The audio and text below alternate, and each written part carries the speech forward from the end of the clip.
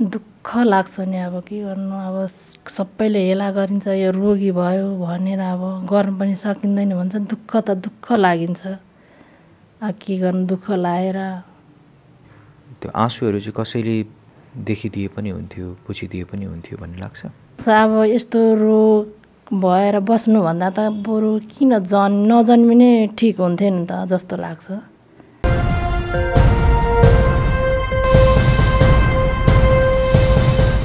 ढकमक्क फुलिराखेको सुन्दर फुललाई पनि थाहा हुँदैन बिहान हुँदाखेरि घाटमा पुग्छु या मन्दिरमा।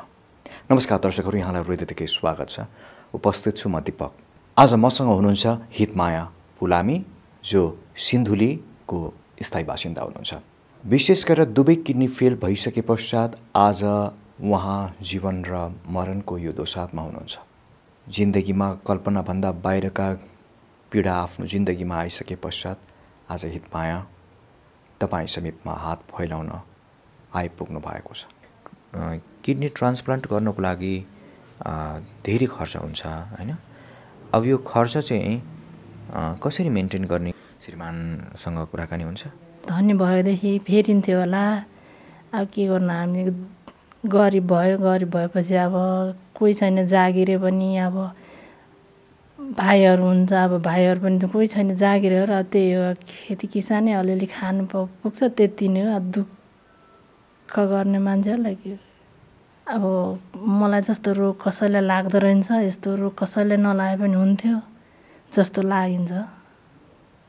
अब के गर्नु, शत्रुलाई पनि नलागोस् भन्छन्, यस्तै झन् परिहाल्दो रहेछ। दुःख लाग्छ नि अब के गर्नु, अब सबैले हेला गरिन्छ यो रोगी भयो भनेर अब गर्न पनि सकिँदैन भन्छ दुःख त दुःख लागिन्छ। अब के गर्नु, दुःख लागेर त्यो आँसुहरू चाहिँ कसैले देखिदिए पनि हुन्थ्यो पुछिदिए पनि हुन्थ्यो भन्ने लाग्छ। अब यस्तो रोग भएर बस्नुभन्दा त बरु किन नजन्मिने ठिक हुन्थ्यो नि त जस्तो लाग्छ। आज जुन सम्पत्तिलाई मेरो भनिरहनु भएको छ त्यो पनि तपाईँको होइन, त्यो कसैलाई तपाईँले छोड्दै हुनुहुन्छ केही समयको अन्तरालमा। यसकारण जिउँदो रहन्जेल बाँचुन्जेल तपाईँ र मैले दुखी पीडित असहाय गरिबहरूको लागि तपाईँ जति गर्नुहुन्छ नि वास्तवमा त्यो चाहिँ तपाईँको हो।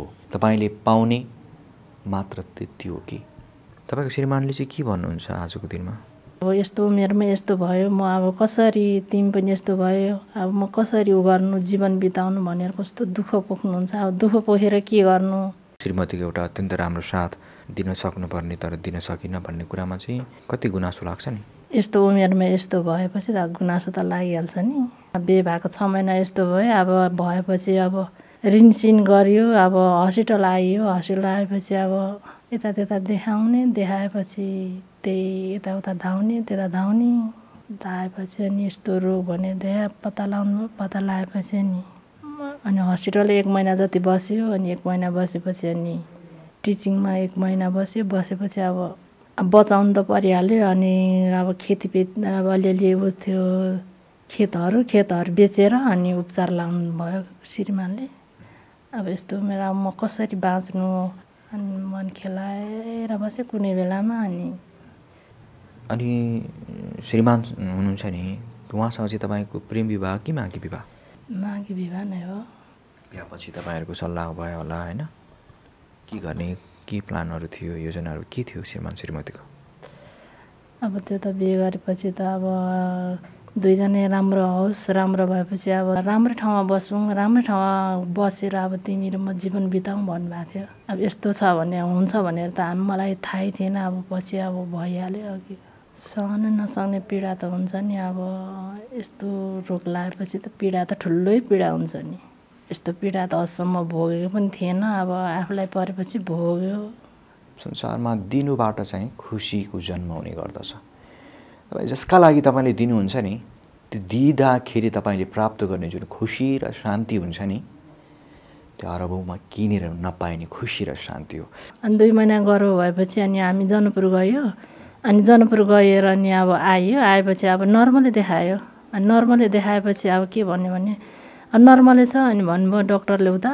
अनि डक्टरले नर्मलै छ भनेर हामी आयो। अनि आएपछि गाउँमा आयो। अनि गाउँमा आएपछि फेरि अनि बिरामी भयो, बिरामी भएर ब्लड सर्ट गयो, अनि ब्लड गएर अनि प्रेसर पनि हाई थियो, अनि प्रेसर हाई थियो, अनि हाई भएपछि अनि त्यहाँबाट डक्टर गाउँको डक्टरहरूले देखाएको अनि जचाउनु लायो, अनि जचाउँदाखेरि अनि प्रेसर हाई छ, अनि प्रेसर हाई छ, अब के गर्ने हो भन्नुभयो।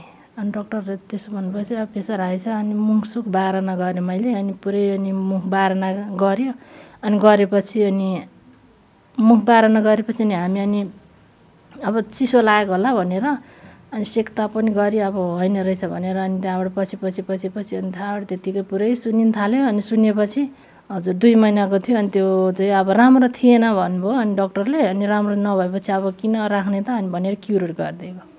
अनि क्युरेट गरेर घर गयो, घर गएपछि अब निको होला भने अब निकै थियो, राम्रै थियो म, अनि राम्रै थियो। अब त्यस्तै अनि 1 महिना भएपछि अनि राम्रै थियो, अनि राम्रो थियो। अनि त्यहाँबाट यस्तो भयो, ब्लड गएपछि अनि 81, अनि प्रेसर पनि हाई थियो। हाई भएपछि अनि 81 अनि काठमाडौँ आयो हामी श्रीमानमा, अनि श्रीमानमा काठमाडौँ आएपछि अनि जचाउनु भयो, जचाएपछि अब यस्तो भयो। अब के गर्ने भन्ने अनि हेल्पीमा देखाएँ, अनि मलाई टिचिङ लानुभयो। अनि सुख र सफलतामा पाएको हजारौँ लाखौँ बधाईभन्दा दुःखको सानो सहयोग चाहिँ हिरा मोतीभन्दा अनमोल हुन्छ। हित मायाको जिन्दगीको लागि तपाईँले दिनुभएका बधाईहरू होइन, साना साना सहयोग र सहानुभूति उनको लागि हिरा मोती चाहिँ हुन्छ आज जीवन बचाउनको लागि। एउटा किडनी ट्रान्सप्लान्ट गर्नु छ उहाँको जिन्दगीमा, ताकि यो 30 वर्षको उमेरमा खासै जिन्दगी आधा जिन्दगी पनि भएको छैन, यो उमेरमा आफ्नो किडनी ट्रान्सप्लान्ट गरेर अरू जिन्दगी जिउने उहाँलाई रहर छ। जसरी जीवन जिराख्नु भएको छ, हिजो सानो हुँदाखेरि त आमा हुनुहुन्थ्यो, आमाको काखमा रुनुहुन्थ्यो, आमाले तपाईँको आँसु पुछिदिनुहुन्थ्यो, भोक लाग्यो खुवाउनुहुन्थ्यो। अहिले यो उमेरमा पनि तपाईँलाई त चाहिन्छ नि त साथ। यति बेला चाहिँ साथीभाइहरू छ नि, के नहुनु। दुःख त अब सबैलाई पोख्नु मन लाग्छ नि, अब के गर्नु। सँगै बस्न पाउँदैन, ब्लड खोज्नु जानुपर्छ, अनि त्यतिखेरै छटपटिन्छ होला। अब टेन्सन त भइहाल्छ नि, कसलाई ती टेन्सन लाग्दैन, यत्रो रोग लागेछ होइन। अब यो रोग भन्ने कुरा मृगौला फेल भएको भन्ने कुरा थाहा पनि थिएन। अहिले आफ्नो शरीरमा परेपछि यस्तो पर्यो भोगियो। साथीभाइहरूले पनि दिनु त दिनुहुन्छ, कति दिनु होइन। यस्तो बिमारीलाई भनेर भन्छन्, बिचरा यस्तो बिरामी भयो, कसैलाई नपरेको यस्तो भयो भनेर अलिअलि सहयोग पनि गरिदिनुहुन्छ साथीभाइहरूले पनि। विशेष गरेर हित माया पुलामीको यो कठिन परिस्थितिमा प्रकाश राईजी अनि उहाँको टिम 4 जना मिलेर उहाँहरूले आज यहाँ ल्याइपुर्याउनु भएको छ र उहाँहरूलाई केही रकम प्रकाश राईको तर्फबाट 10,100, त्यस्तै गरी भीमबहादुर फौजाको तर्फबाट 5,000, देवान खालिङको तर्फबाट 5,500, दुर्गाबहादुर पुनको तर्फबाट 5,000 गरेर 25,600 रुपियाँ हामी अहिले हस्तान्तरण गर्दैछौँ प्रकाश राईको हातबाट। र विशेष गरेर हामी हृदयदेखि आभार प्रकट गर्न चाहन्छौँ र यो सत्कर्मको लागि हामी धन्यवाद दिँदै यो हस्तान्तरणको लागि म अनुरोध गर्न चाहन्छु। प्रकाश हजुर बसेर दिँदा हुन्छ।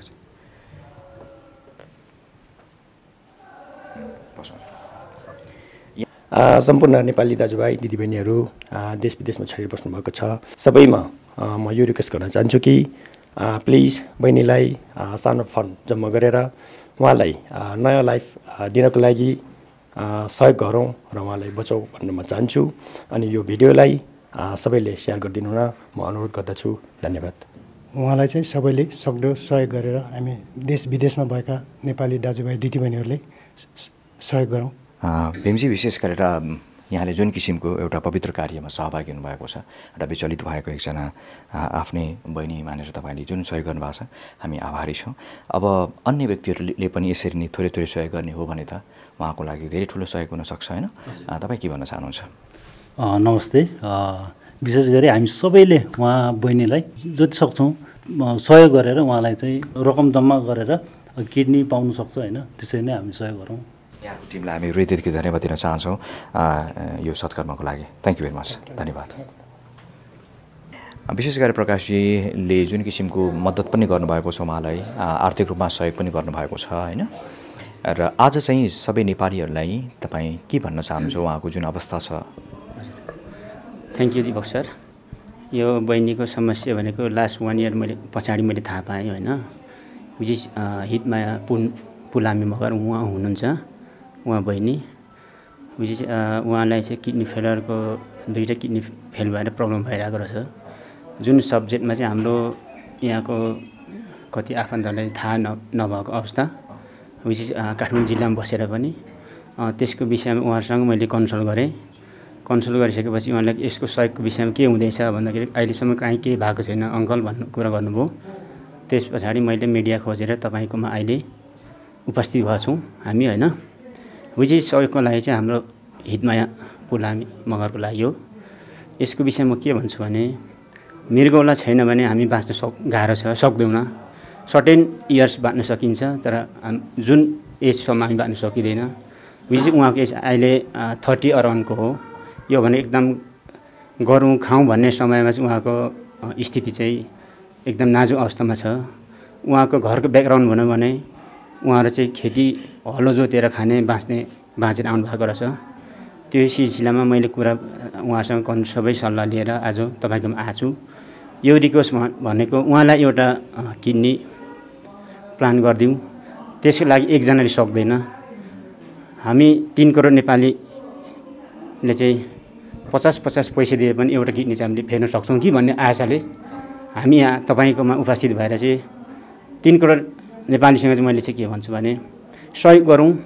यति नै दिनु भन्दिनँ, तपाईँको दक्ष क्षमता अनुसार कति सक्नुहुन्छ त्यति चाहिँ म पनि रिक्वेस्ट गर्नु चाहिँ चाहन्छु। यो भिडियोलाई चाहिँ तपाईँले हेरेर उहाँलाई तपाईँले कति सक्नुहुन्छ सक्दो सहयोग गर्नुहोस् भन्ने चाहिँ म अनुरोध गर्छु। Thank you sir. हामीलाई सब्सक्राइब गर्नुभएको लागि धेरै धेरै धन्यवाद। बेल आइकन पनि दबाउन नभुल्नुहोला।